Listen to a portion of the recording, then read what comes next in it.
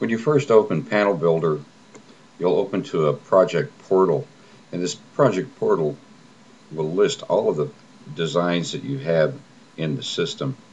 Not only the name of the project, the status, whether it is pending or it has been ordered, and the date that the design was done. Each of these columns are sortable. Click on the column heading and they will resort according to the date, the status, or by project name alphabetically.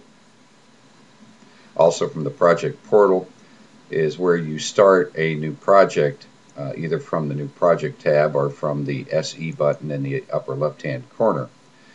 Click on it at one time and a drop down box will open and allow you to do that. Other option information is available on this page also.